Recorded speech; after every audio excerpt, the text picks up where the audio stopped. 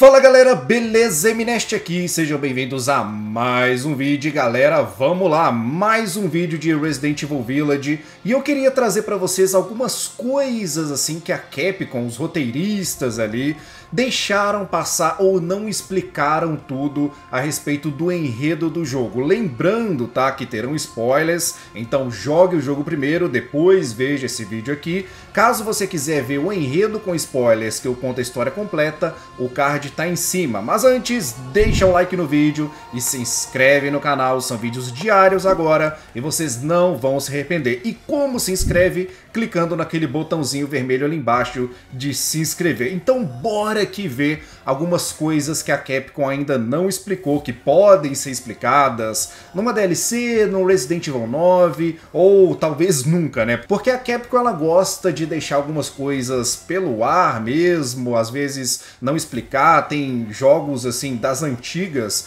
que tem coisas, tem elementos que ela ainda não explicou até hoje, assim, mais ou menos, e às vezes a gente nunca pode ter essas respostas e ficar só no campo das teorias mesmo. É a primeira coisa que eu queria mostrar pra vocês, que a Capcom não explicou, é porque o Chris saiu da BSA. Porque lá no final do jogo, após a morte do Ethan, você joga com o Chris e ele tá com o esquadrão dele, Lobo de Caça. Ele não tá com a BSA, nem tá naquela Umbrella azul que eu vou citar daqui pra frente, tá? Porque no final do set, os roteiristas fazem questão de mostrar, mano, existe a Umbrella azul. Eles dão um close ali na logo dessa Umbrella azul e o Chris saiu desse helicóptero ali pra salvar o Ethan e salvar a Mia também. Então por que ele tá fazendo parte dessa Umbrella azul e agora não tá mais, agora tá no esquadrão Lobo de Caça, lá no 5 e no 6 ele tava com a BSA, o que tá acontecendo? E não só isso também, como a BSA tá meio estranha, tá? Porque ela chega junto com o esquadrão ali do Chris, e assim, eles não usaram soldados normais, usaram soldados humanos. Como assim, Meresh? Eles não usaram soldados? Eles usaram o que? Androides, robôs? Não, mano! Eles usaram armas biológicas. E quando o Chris descobre isso, ele fica pé da vida e quer ir lá na base, no QG lá da BSA, para tirar satisfação. Eu creio que esse pode ser o início ou uma prévia, né, do enredo do Resident Evil 9, ou quem sabe de uma futura expansão ou uma DLC aí de história. Então a Capcom precisa explicar por que ele saiu da BSA, por que ele passou pela Umbrella azul e por que agora ele tá com seu próprio esquadrão, que é o esquadrão Lobo de Caça aí. Uma outra coisa que eu queria que a Capcom explicasse, mano, que começa lá no set, passa pelo set inteiro, vai pelo Village e não explica, é porque ela não mostra o rosto do Ethan. Por que tem essa insistência de criar um personagem assim, criar um protagonista assim de um jogo numerado 7 e 8 Village e não mostrar o rosto dele? Ela faz questão de não mostrar. Toda cena que é possível ver o corpo do Ethan é de algum ângulo que não mostra o rosto dele. Eu sei, tá, que os modders já mostraram que aquela cena final ali é o Ethan, mas assim, de fato, nas cutscenes que ele aparece, não mostra de jeito nenhum o rosto dele. Tem até um modo foto, e quando eu peguei o jogo pela primeira vez, eu já abri assim o modo foto, tentei virar a câmera para ver se eu conseguiria ver o rosto dele, mas de fato não dá para fazer isso, só com mod mesmo, que você pode talvez fazer isso. Existe sim um modelo de rosto que rola aí pela internet, eu vou deixar passando aí na edição de fundo, mas não é nada confirmado pela Capcom, não é nada oficial, pelo menos por enquanto, a data que eu tô publicando esse vídeo aqui. Então é meio estranho ela criar esse protagonista e dar mais tempo de tela, agora ele é mais carismático, porque uma das minhas reclamações dele lá no Resident Evil 7 é que ele era um personagem meio cru, sem sal, sem carisma. Ele tá há muito tempo ali sem ver a esposa dele, a Mia. Aí ele encontra a Mia e... Aí, Mia, beleza? Você tava meio sumidinha aí, mas eu tô aqui agora pra te ajudar. Ele fica de boas, mano. Eu ficaria... Mia, o que aconteceu? Muito tempo aí, você tá sumida. Eu achei que você tinha morrido. O que você tá fazendo aqui? E agora, no 8 Village, Village, a Capcom deu mais tempo de tela pra ele, o dublador também ajudou muito pra criar um personagem mais carismático, que os fãs gostaram dele. Infelizmente ele morreu, né, entre aspas, e eu vejo comentários assim de vocês que não gostaram dele ter morrido, que gostariam que ele protagonizasse um outro jogo da saga, enfim. É um personagem que é carismático, ele teve sua evolução, mas por que não mostra o rosto dele? É bem estranho isso, sabe? Além disso, a Capcom é famosa por colocar muitas organizações, muitas agências, muitas empresas, Umbrella, Trycell, enfim, Umbrella Azul, BSAA, e lá no set ela resolveu criar a The Connections, que a Mia fazia parte lá junto com o parceiro dela, que criou a Eveline, enfim, quem é essa The Connections?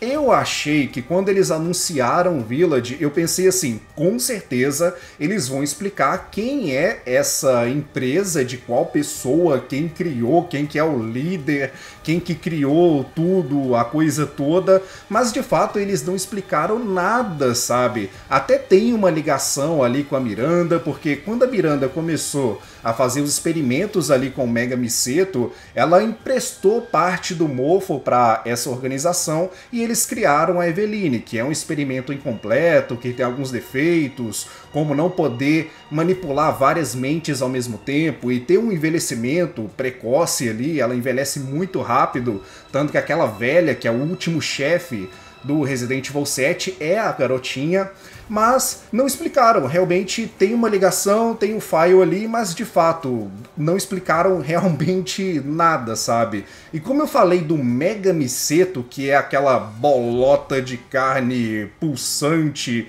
brilhante e piscante, ficou muito vago a explicação, não explicaram como ela surgiu, como isso aí surgiu de fato. O que falam é que a Miranda perdeu sua filha Eva e ela foi andando ali numa caverna para ver o que acontecia e do nada ela encontrou o Mega Miseto, viu nele ali o potencial, começou a fazer os experimentos e tudo mais, mas como isso surgiu? É algo natural ali da Terra, que a Terra criou? Então eu poderia encontrar, se eu saísse andando por aí em outras cavernas, um Mega Miseto 2.0, algo relacionado a isso? Ficou muito vago realmente a explicação, ela simplesmente foi na caverna e encontrou aleatoriamente. Foi uma explicação realmente muito rasa, sabe? Talvez eles podem explicar numa DLC. Eu sempre falo, galera, que é muito vago criticar alguma coisa assim, sendo que eles podem explicar mais pra frente. Mas como a data de lançamento desse vídeo é essa, pode ser que futuramente eles expliquem, aí eu posso fazer outro vídeo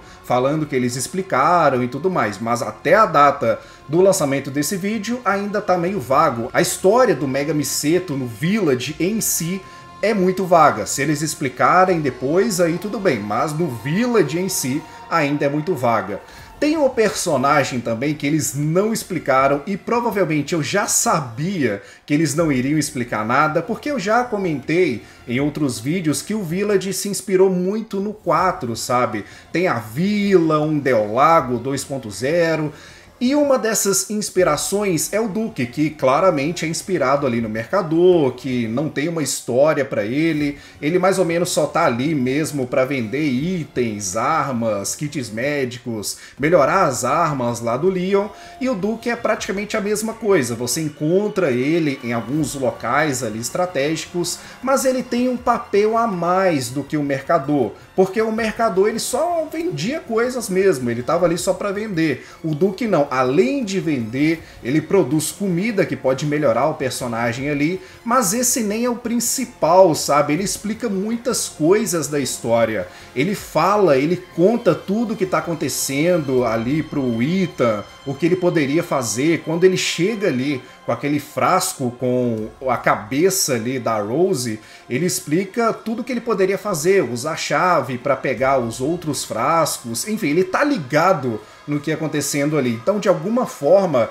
ele tem ligação com a Dimitrescu, Heisenberg, com a mãe Miranda também, mas realmente não explicaram. Tem até uma parte lá no final que o Ethan faz questão de perguntar: e aliás, mano, quem que é você? O que você tá fazendo aqui? e ele diz que nem ele mesmo sabe. Então eu acredito que eles poderiam explicar isso, mas eu já sabia que, como ele é inspirado no Mercador, eles não iriam explicar nada, justamente para a gente ficar fazendo vídeos, teorizando, porque o Resident Evil 4 ele é um dos mais famosos assim da saga, justamente por causa dessas coisas que ficaram em aberto. Muita gente fazendo vídeo, comentando, então eu creio que com o Duke isso poderia acontecer também. Agora lá no final, assim, e é até compreensível, porque é uma das últimas cenas, assim, depois dos créditos, eles não explicaram quem é aquele agente que chega lá no cemitério para chamar a Rose, porque ele diz que a Rose é necessária para alguma coisa, e não explicaram de onde ele é, se ele tá trabalhando para o Chris, se ele tá trabalhando para uma outra agência, porque é muito estranho, sabe, na hora que ela pega ele pela gravata,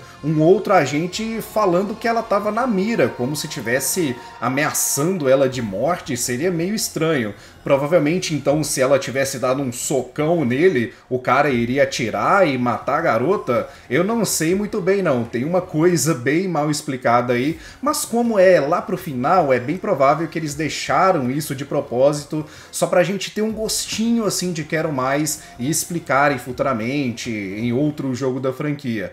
E se você chegou até aqui, não se esqueça de se inscrever, tá? É porque você gostou de todo o vídeo. Se você chegou até aqui, se inscreve aí, cara, pra você receber todos os vídeos, tá bom? Deixa um like no vídeo e me sigam nas redes sociais. Todos os links estão na descrição.